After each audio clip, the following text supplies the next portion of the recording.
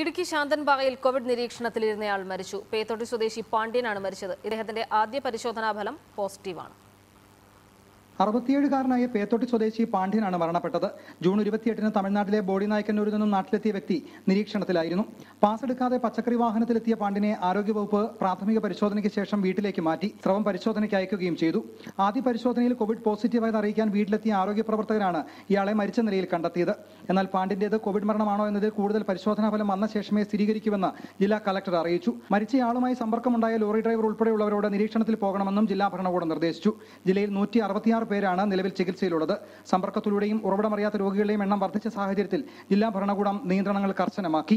Reporter Idukki.